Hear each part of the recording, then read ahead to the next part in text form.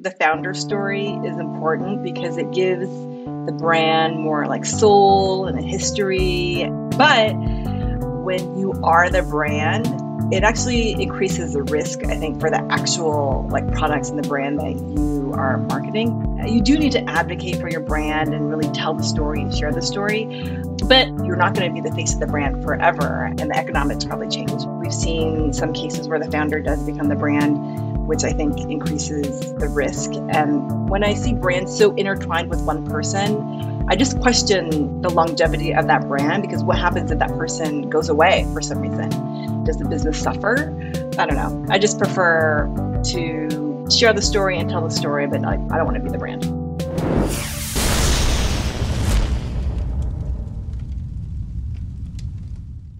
Hello and welcome to DTC Podcast. I'm Eric Dyck. Today we're questing with Hero Cosmetics founder and CEO Ju Rhyu, who recently sold her business for $630 million after bootstrapping it from zero after just 5 years. A wise singer once said, "I need a hero," and I think they were talking about Ju. In light of mounting retail and D2C ecosystem challenges combined with the worst economy modern marketers have ever seen, Ju's exit represents a massive win for the health and beauty space, as well as for all entrepreneurs out there with a dream. This podcast goes deep on reversing the D2C playbook with Amazon first, retail second, and D2C last, building for saleability from day one. You'll hear why Ju doesn't want to be considered a girl boss and how her life has changed since seeing all those zeros hit her bank account. Are you holding out for a hero who is both fresh from the fight, larger than life? Listen no further. Ju Rhyu will be here till the morning light. On with the show. Are you ready to grow your audience and revenue? Sendinblue is a multi-channel marketing platform that empowers businesses to create stronger customer relationships. Create personalized emails, captivating SMS campaigns, chat, custom landing pages, quick sign-up forms, automated workflows, and more instantly. Curious to learn more? Sign up today at sendinblue.com/DTC and enter promo code DTC to get 1 month free on a premium plan. Do it all with Sendinblue. Ju, welcome to the D2C podcast. I'm so glad to have you here. You co-founded Hero Cosmetics in 2017. But didn't follow what was considered at that time to be the D2C playbook. Can you start us off talking a little bit about your choices to start the business and how you sort of differed from what was sort of happening in the space, in the D2C space? Yes. Well, first, thanks for having me. I know we were trying to connect for a while, so it's glad to finally sit down and chat. So we started in 2017, and back then that was, it was like the era of Away and Glacier and Allbirds and a lot of those big DTC brands. And really the playbook was to raise a bunch of money, create your own D2C website off of Shopify or what have you. And really that was the business model, is that, you're going to go, direct to consumer via your own website. But what we did was we decided to bootstrap. So it was really important to me that the business that we build I didn't want it to be a black hole, basically, or a money pit, basically. And so I really wanted it to be a bootstrap, profitable business from the very beginning. And we started selling on Amazon. So we had one SKU, we sold on Amazon, and there are a lot of reasons for that. One was I already knew that people were looking for this product on that channel. I think just getting up to the go-to-market strategy, I think from Amazon was really fast. It was fast, it was cheap, and it was pretty simple. Like it didn't require a lot of money or a lot of people. And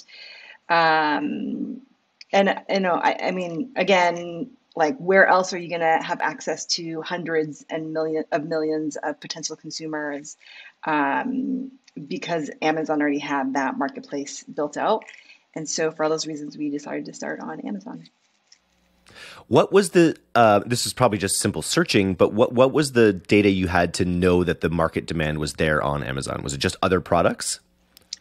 There were some other similar products that, like there were a few that were getting somewhat known, but we used tools like Jungle Scout we had used, and you can use those tools. Like they have cool plugins where you add the plugin into your Google browser, and then you go onto Amazon and like go onto any product page, and it'll show you the data for that SKU. So approximate searches, approximate kind of revenue. And so all that was really helpful in terms of getting a lay of the land, in terms of knowing like what the competition out there was already doing. And I knew we could do it 1,000 times better. And so, yeah, there was a little bit of data that we armed ourselves with.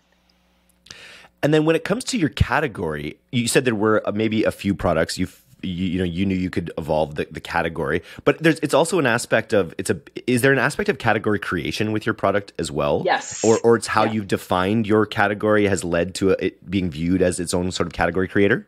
Yeah. Yeah. I mean, we are a category creator because, the acne patch didn't really exist in the US really until we created it. There were a few products that were foreign products by foreign brands. A lot of them were Korean brands that sold in the US. So, a lot of them did sell on Amazon, but they were never good at doing the education or the marketing to really, to do the marketing and education for the product category. And that's what we did, and that's what we continue to do. And I mean, we're like 80% of the category. We're the number one acne patch brand. And I think a lot of brands saw our success. And now, the category is getting really competitive, and we see a lot of like Me Too products. There are a lot of big brands out there that now have their own acne patch product. But I think what we've done is, essentially created a new category of acne treatment, because what people were using before, it was the white creams or the pink creams.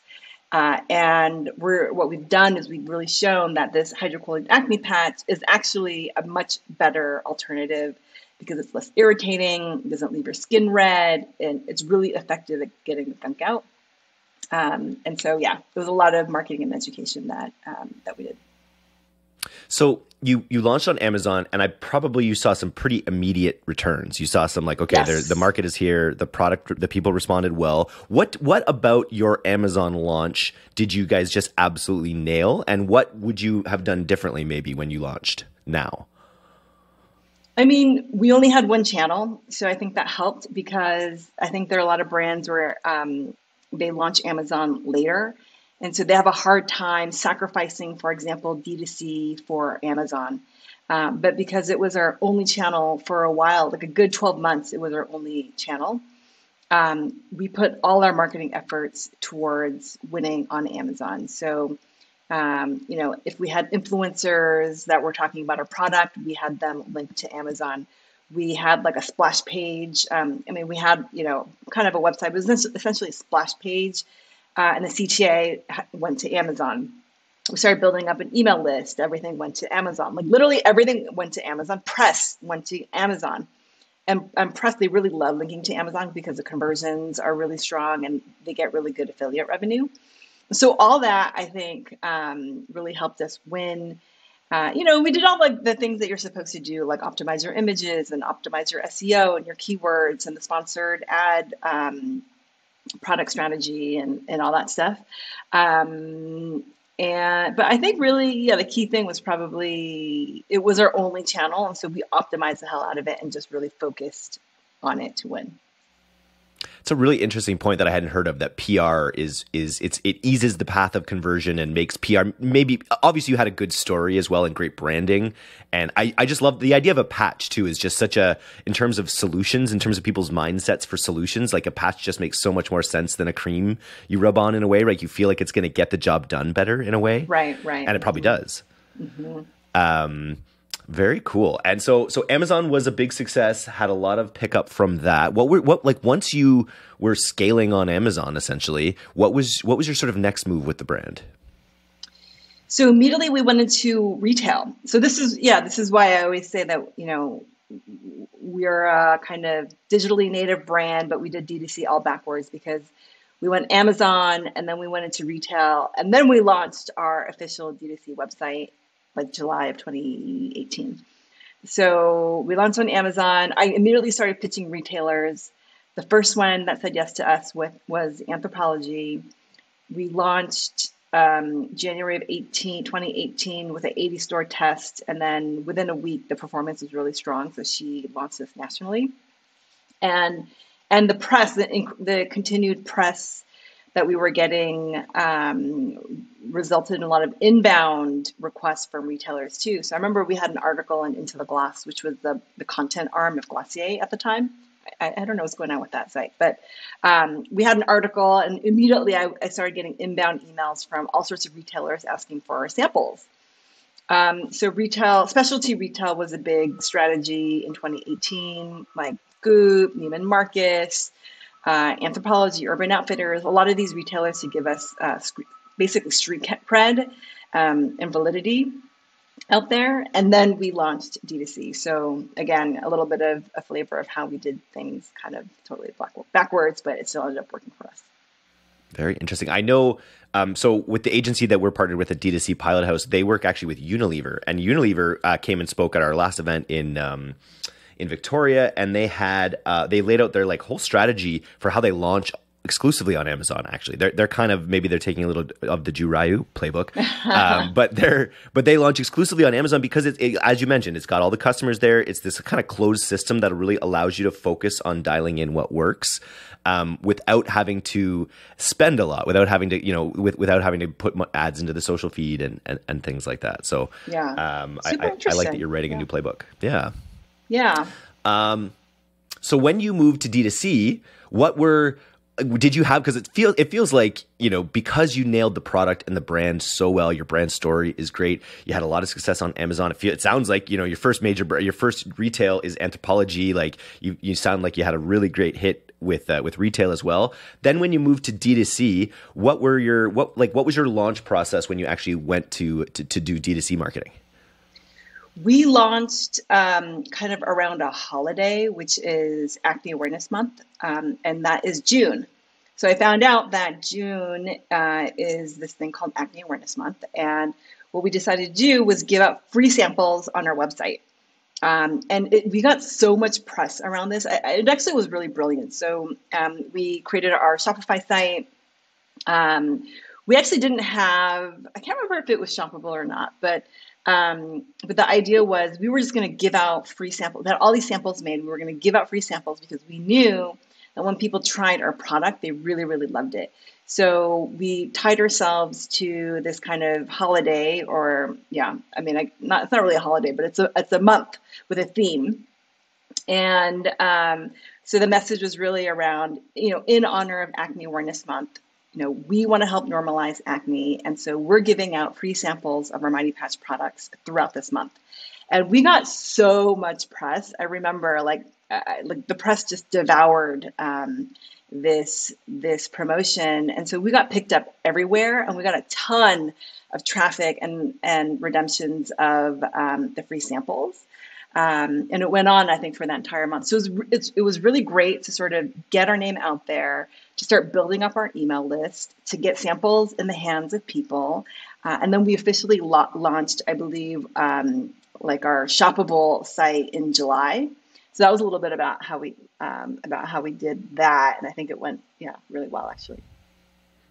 Very cool. And then it's funny, I just was, one of the other guys that spoke at this, our last event was Sean Frank from Ridge Wallet. And I just saw that he recently did something. Sean's just so funny. He's so funny. He's such a force of nature. He's such a troll at the same time as being so smart, which I really enjoy. Yeah. But his recent announcement about Mr. Beast, about that they donated $100,000 of product to Mr. Beast, of duffel bags, to be given to sort of homeless people, part of his sort of charity efforts there. And it's so smart. It's great for the world. It's also so smart as a marketer, because he's giving $100,000 of perceived value, but it's actually probably $15,000 or $20,000 of product. So it has that added benefit as well. So it's cool to hear the giveaway when you have such confidence in your product as you guys do with yours. I guess that really just helps seed the user base and the demand out there. And it's so smart that the press picks it up as well. Oh yeah.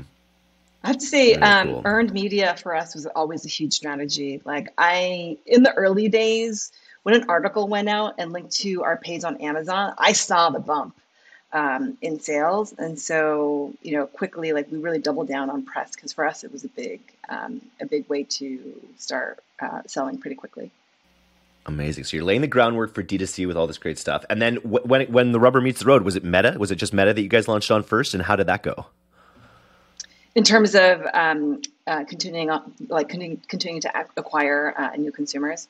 Yeah, I mean, we tried to find an agency. We didn't really have anybody that really knew how to run the ads, and so we worked with a few agencies that didn't work out. But to be fair, I don't think our business was set up to acquire consumers or users profitably because we only had like 2 or 3 SKUs. Our AOV was really low. Our AOV at the time was like $15.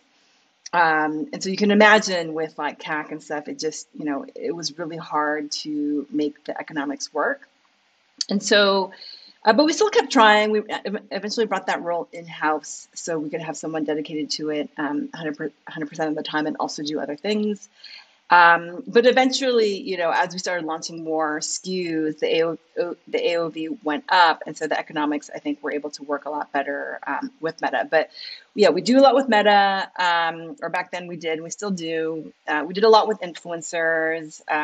We started posting and doing work with TikTok influencers in 2019. So that was well before, everyone started adopting TikTok.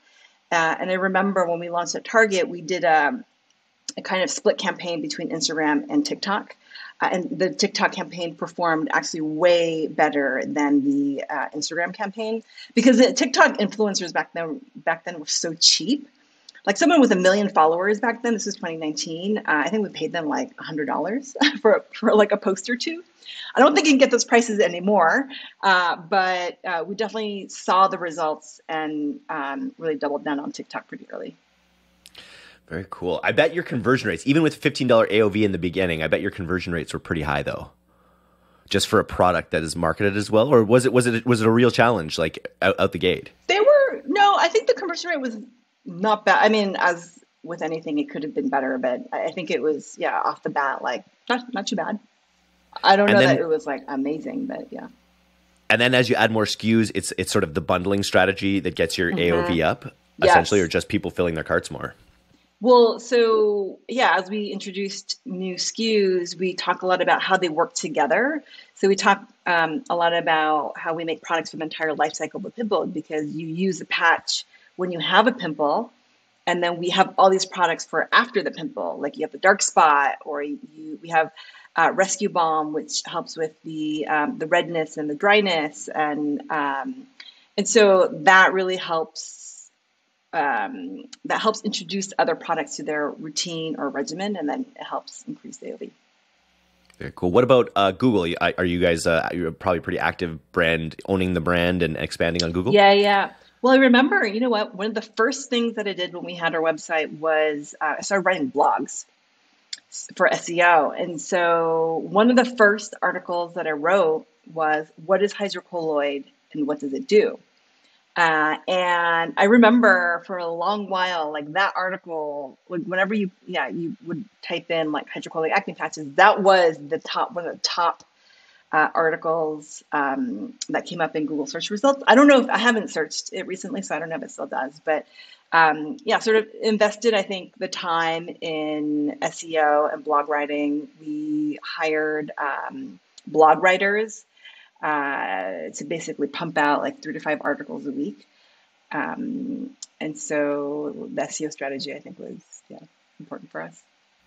And then on top of that, we do the traditional SEM and all that too. Google shopping and whatnot. Yeah. These days, it's expensive to get shoppers to your store, so when they do show up, you want to make the most of each order. Thankfully, there's Aftersell Post-Purchase Upsell, the most popular upsell app on Shopify. With Aftersell, you can create targeted on-brand post-purchase offers that maximize your AOV. Trusted by over 6,000 merchants, including hundreds of Shopify Plus stores like Brewmate, True Classic Teas, and Good American, Aftersell has generated over $50 million in revenue for their merchants. We've partnered with Aftercell to create a special offer for DTC listeners. Visit aftercell.com/DTC for a 10% off lifetime subscription to Aftercell and white glove support for Plus merchants. On top of that, there's a 30-day free trial, so there's zero risk to installing. That's aftercell.com/DTC. One of the choices it seems like you made, I think I read it in one of your tweets, is to not sort of put yourself in front of the brand in a way. A lot of founders, I was just talking with founders, founder stories are so critical, and a lot of founders do really put themselves out there as the face of the brand, whether it's making TikToks or things like that.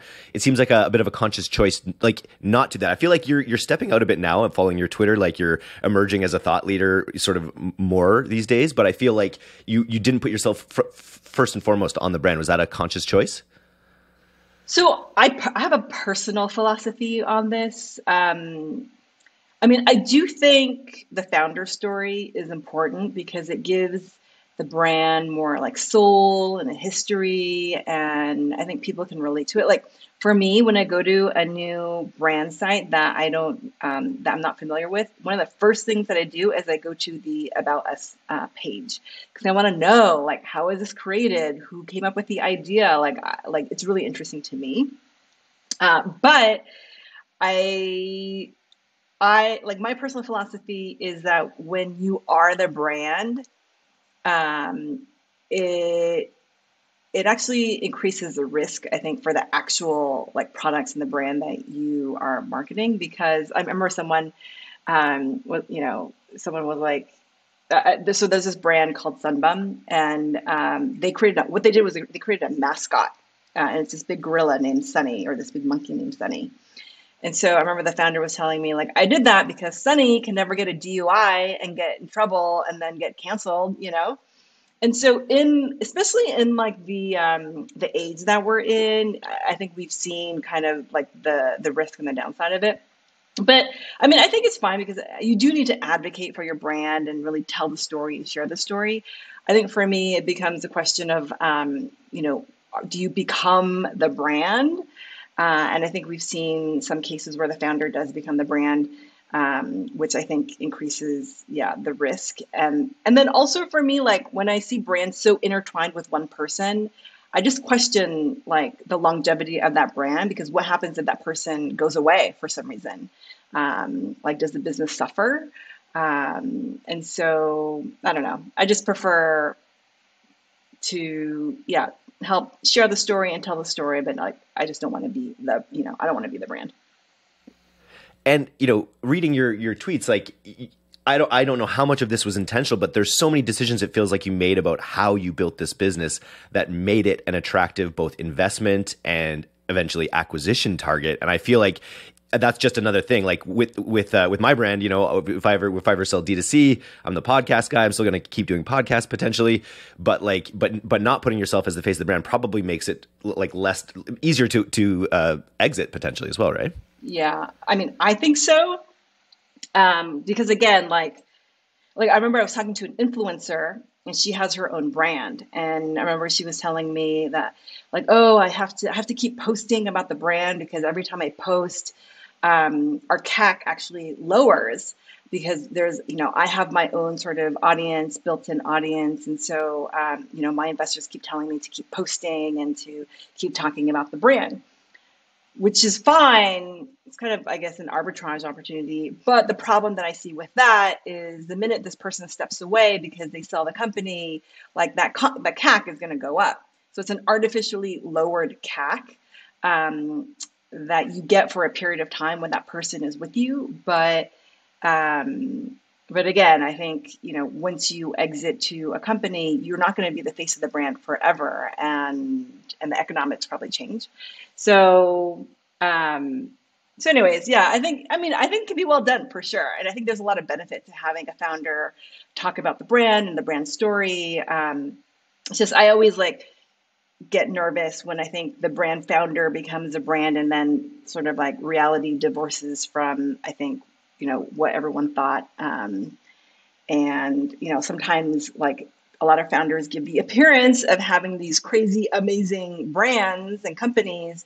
And then when you dig into the actual facts, like the businesses actually aren't that compelling. And so it's, that's an example of where I think image and reality get divorced, and then just, I don't know, bad things can happen.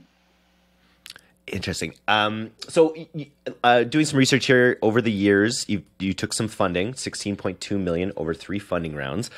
A business that has been bootstrapped, has been profitable sounds like from day one or from close to it. Can you talk a little bit about your decision to take funds? Like what did you first decide you needed to take funds for, or you wanted to take funds for? So yes, we were profitable since the very beginning. Since year one, we were profitable. We didn't need the money, but we wanted to raise for basically thought partners, because we knew we wanted to exit this company at some point, but none of us had ever sold companies, and we wanted to make sure that we were buttoned up and doing everything right. So we wanted people who were kind of like our business coaches, helping us along the way with certain strategic decisions, and our investors actually were really amazing in the exit process itself, because they knew which bankers to contact, which lawyers to work with, how to craft a compelling story, even the economic points, which a lot of them flew over my head. They were able to negotiate and get better economics for everybody. So yeah, there was a lot of benefit there. Really just having, what I would call sort of business coaches helping you optimize everything for a really great outcome. One of the things I see our friend Sean tweeting about is D2C 1.0 companies that are struggling now, that took a lot of money, that maybe they exited and they're struggling now, maybe they haven't exited, they're looking for an exit. I feel like your story is a bit of it's the hero of the space in a lot of ways right now with this idea. And I'm sure there's a lot of stories of D2C investors not getting the multiples that they're looking for, I think, for a lot of brands in the first couple waves of D2C. So first of all, congrats on your exit and having such a smashing result there. Can you just talk a little bit about that process and what that was like, actually exiting the business? Yeah, it's a lot of work. It was really stressful and it was a lot of work. It is not easy exiting a company and selling a company. So, it really starts with deciding that you want to go out. And so for us, I get asked by other founders, how did you know this was the time to go? How did you know it was now? And for us, we always had the $100 million revenue mark as a kind of internal hurdle. We always said, okay, once we get to $100 million, we're going to go out. So we hit that, and then we started having the conversations. But not just that, I think we quickly saw our category getting really, really competitive. We talked earlier about how we're a category creator, and Johnson & Johnson just launched 2 patches under Band-Aid, and Neutrogena and Biore has a patch, and people are coming after us. And so I think that was another dynamic where we wanted to really dig in our heels and sort of defend ourselves, and it would have been, it would be better with bigger guns. So those were 2 big factors. And so it starts with hiring a banker. We hired Financa Raymond James. You hire the banker. There's a lot of prep work that happens because you have to kind of download your whole story and business to them so they can best present your company to potential buyers.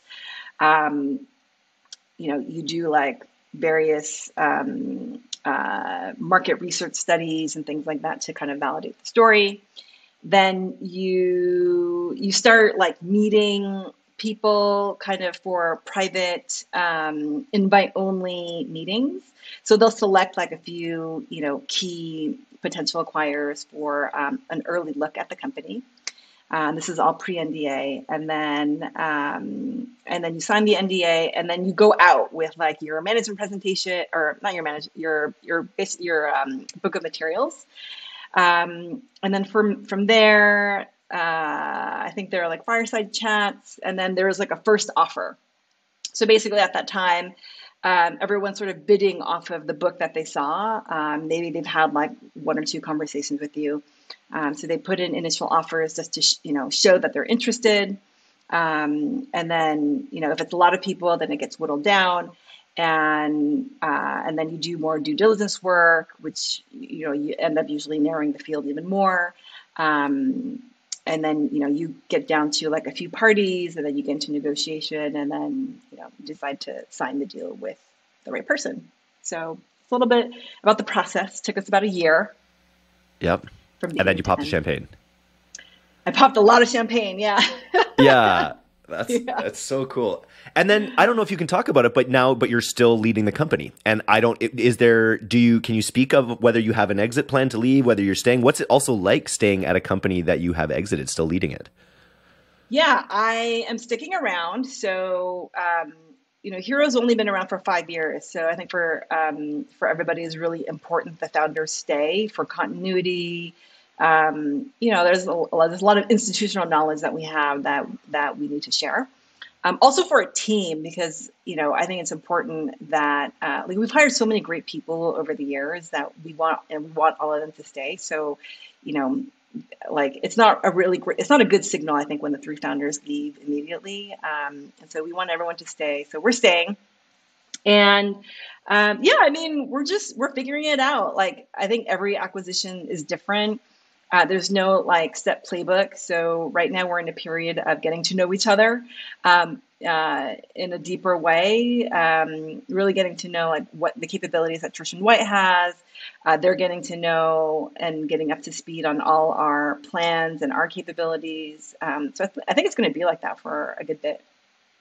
Very cool. What are some ways that your life has changed since the exit, since the big win? Is there anything that you've changed? It's funny because mostly guys ask me this. So they'll be like, "Oh, how did it feel when all that money went into your account?"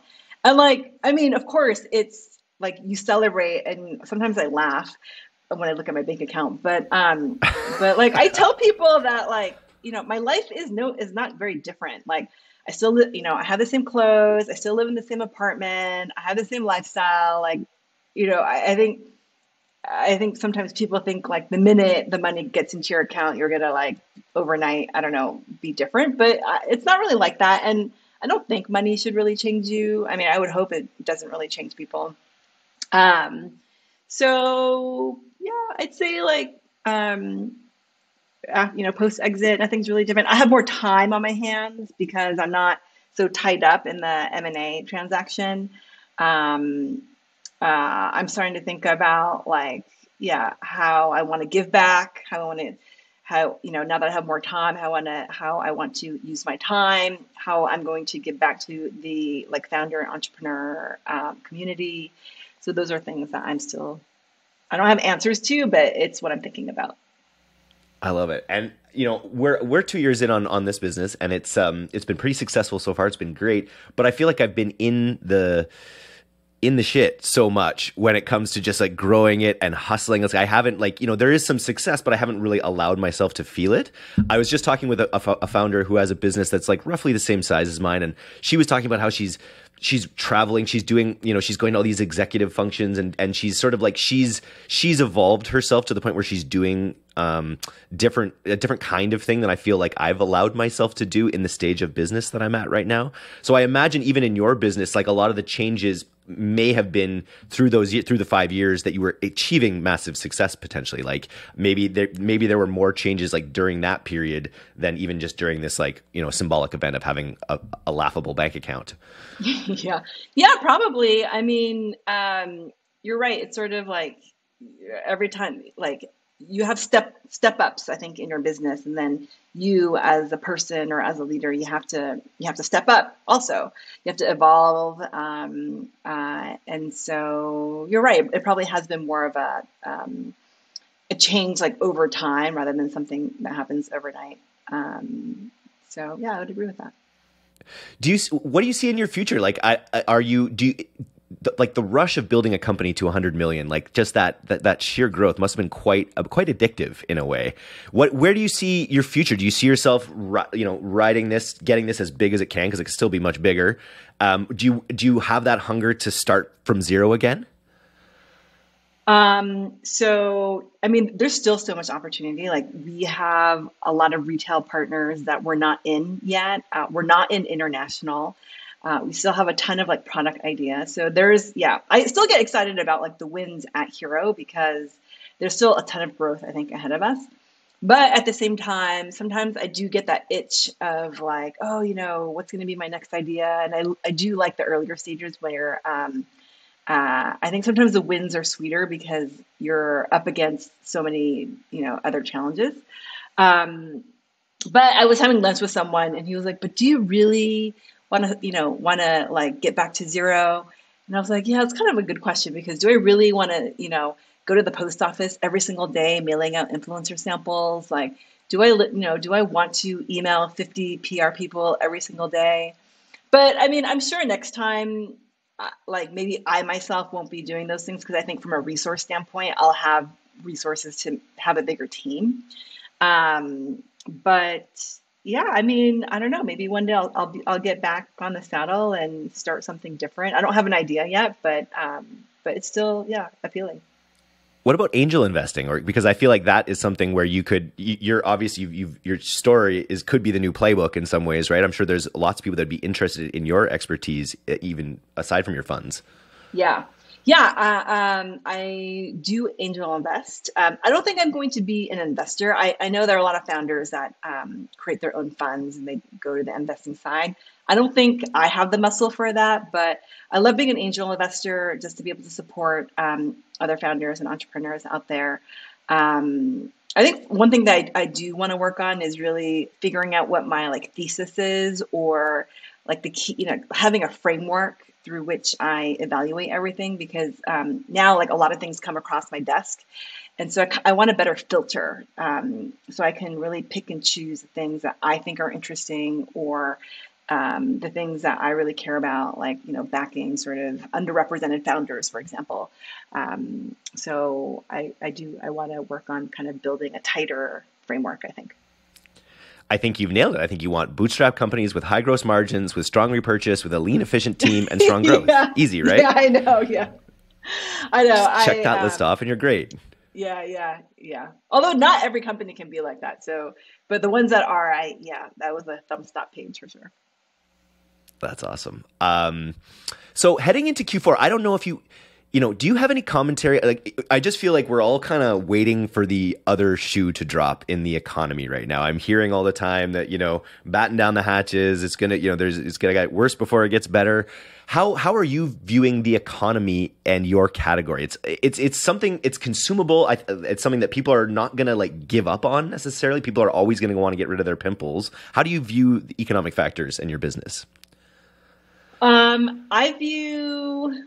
So I think beauty, there's still a lot of tailwinds with beauty in general because it is that sort of affordable luxury, and I think it was Leonard Lauder who coined the phrase, the lipstick effect. So in recessions, beauty tends to do really well and be very resilient. I think there could be some trading down from more premium brands because we're priced more kind of like masstige. Like we're not as cheap as Clearasil, but we're not as expensive as a La Roche-Posay, for example. So we're kind of in that middle. So I think we'll be okay because I think we'll benefit maybe if there is trading down, like we'll probably benefit from some of that downflow.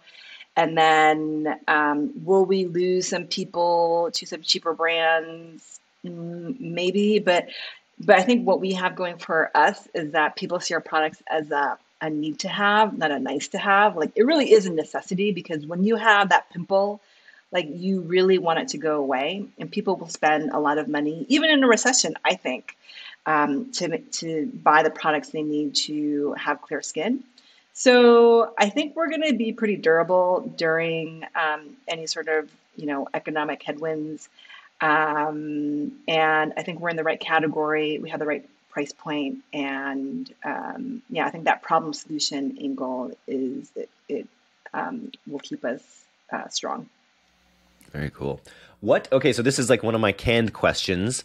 And I'll bump it up. It's usually 50,000, but for the scale of Hero, I got to do at least 100,000. So we're going to grant you $100,000 to be used it's got to be used kind of in your marketing in, let's say, Q4 for incremental growth. Where would you, top of mind, be putting $100,000 to see the most growth with Hero? I mean, honestly, we probably put it towards Amazon because that's the channel where we see the highest ROAS. Every time we put more money into it, like we tend to see really great returns, and there's still a lot that we like can do and want to do on that channel. Um, if not there, we work with this amazing agency for influencers.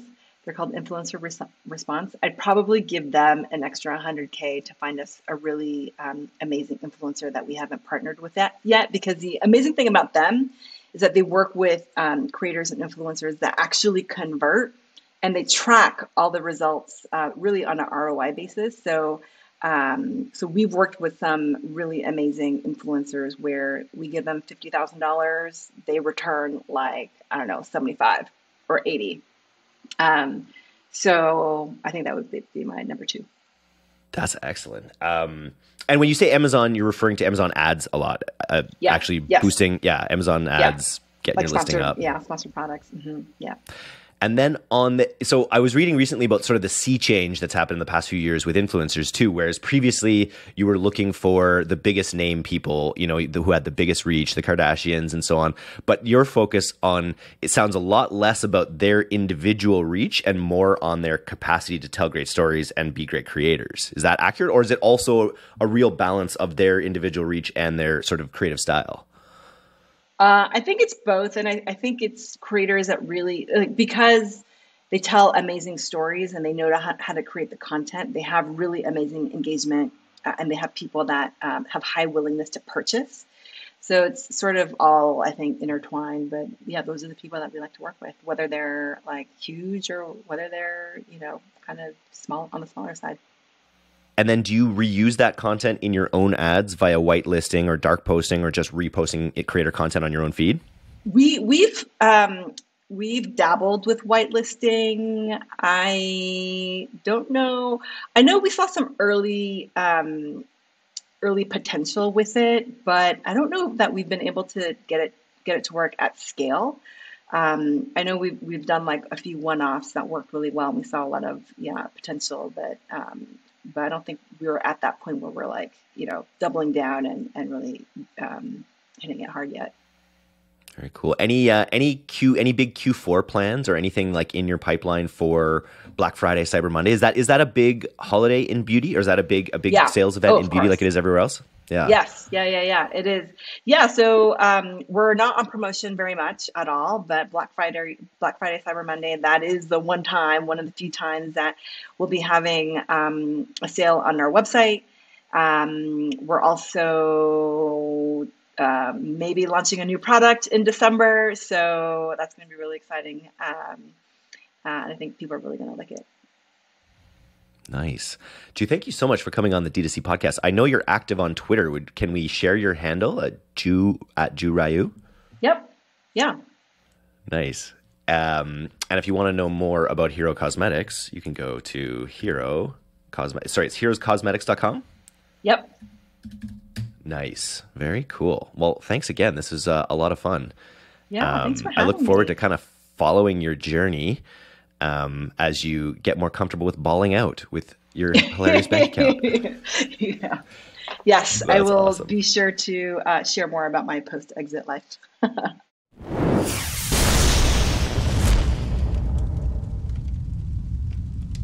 Thanks so much for listening to today's episode. If you're not a subscriber to our newsletter, you can do that right now at direct-to-consumer, all one word, .co. I'm Eric Dyck, and this has been the D2C Podcast. We'll see you next time.